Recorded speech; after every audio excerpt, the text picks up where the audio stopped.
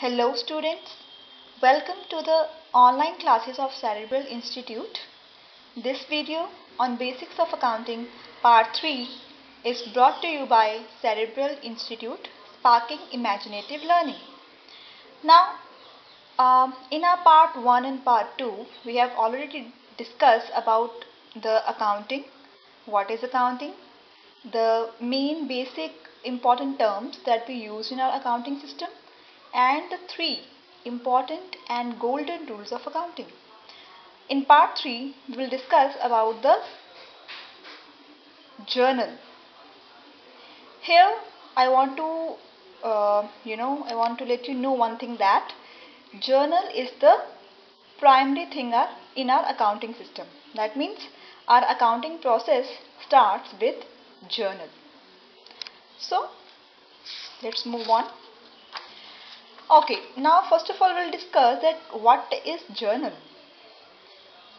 As I already told you that our accounting process starts with the journal.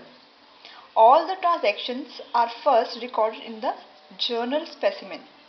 After that, we will manufacture or we will prepare other accounts like ledger, your cash book, your BRS and final statement. So the first and the foremost step of accounting process is a journal.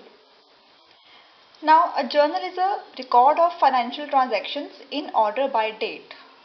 So we can say that in journal we have all the transactions, we have the date of the transactions, right, and we have the detail of the transaction in date wise and in terms of your money wise. The total of the debit must be equal to the total of the credits. If there is any discrepancy between your debit and the credit totals, that means your journal is not appropriate. There is something mistake. There is something wrong in your journal. Okay. Specimen of journal is like this. There is a date column where your date is recorded. Particulars. In particulars, you will record your transactions, your nature of transactions. LF stands for your ledger folio. Ledger folio can be, ignorable because there is no any need of your ledger folio part. Amount, your debtor amount and your credit side amount. Debit and credit. So at the end, your debit side should be equal to your credit side. If it is not so, that's a red signal for you. Let's take an illustration.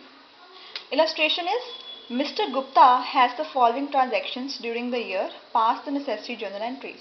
Here we will prepare the journal of Mr. Gupta. Okay, let us understand. The first entry is of April 1. The entry is started business with rupees 2 lakhs and bring furniture 50,000. As I already told you, the amount and the furniture or the asset we bring into our business to start is known as your capital. So that means this cash of 2 lakh and this furniture of 50,000 is what? It is your capital, right? Okay, let us understand the concept of the rules. Here if we see, something is coming into our business. What is coming? Cash of 2 lakh. The 2 lakh is coming, right? And furniture of 50,000 is also coming. So debit what comes in. That means we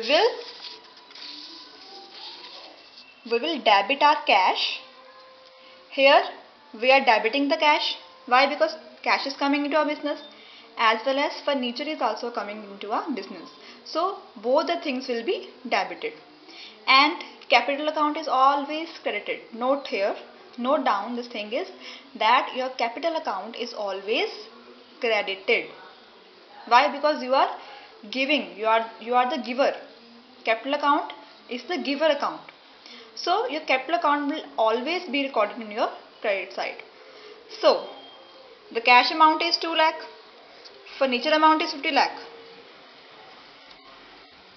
Will record cash debit side 2 lakh. Furniture 50,000 and the total amount will be your 250 because this amount is your capital amount. I hope you all are getting. Okay, next one.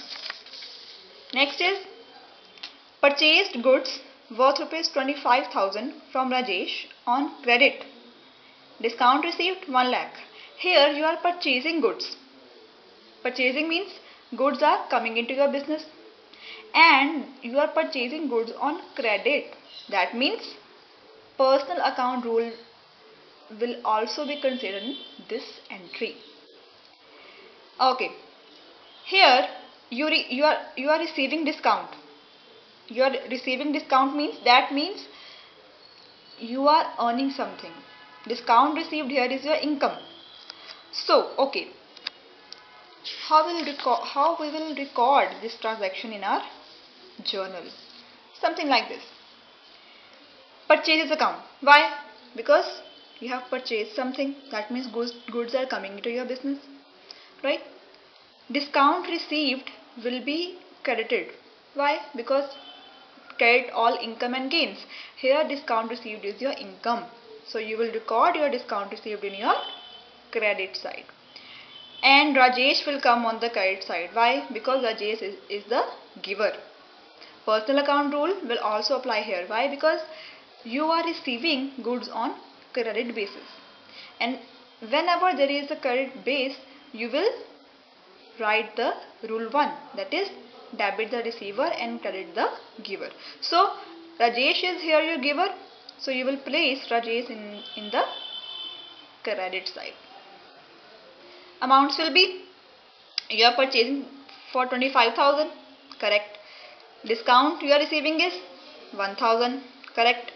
And you will pay Rajesh what? 24,000. Why? Because from 25,000 you are receiving 1,000 in discount. So this 1,000 will be reduced from your principal amount and you will left only with 24,000. 24,000 amount will go to your giver's account. Note one thing here. This being goods purchased on credit and discount received, and above we have used being business started with cash or furniture. This thing is your very important part in your journal. Why? Because without this detail, your journal will consider as incomplete. So make sure that after every entry you should write the details of your entries. Okay, let's move on. Third one is sold goods to Manish 10,000, discount allot 500. Here you are selling goods. That means something is going out of your business, so your sales account would be credited. Okay, discount allowed, you are allowing discount. That means this is your loss, and losses are always debited. And who is receiving here? The Manish is receiving here, right? So debit the receiver.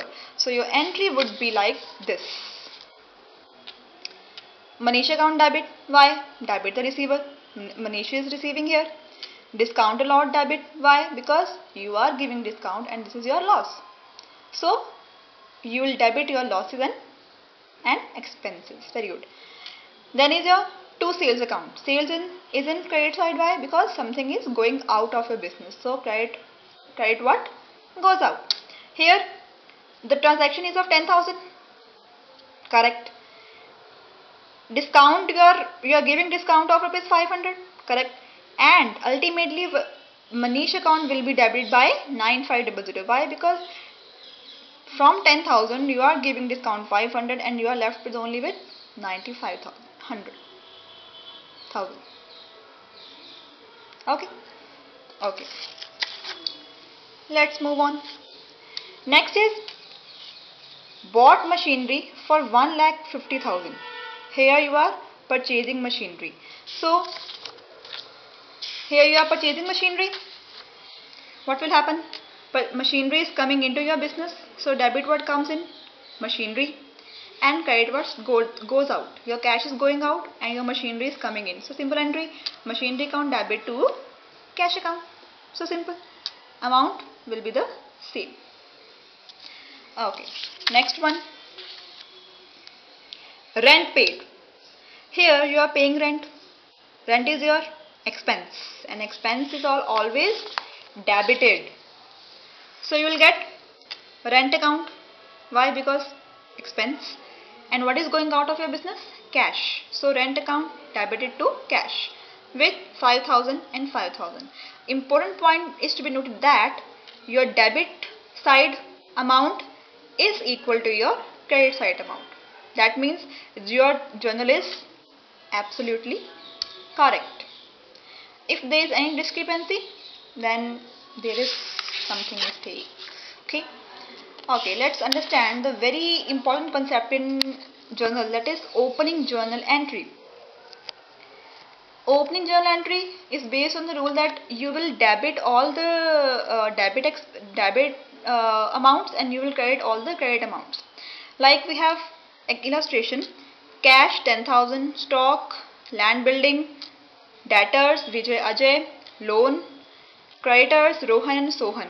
Here your cash is your asset, stock is your asset, land and building is your asset. Assets are always debited. Debtors Vijay and Ajay, they also will be debited. Loan is your liability.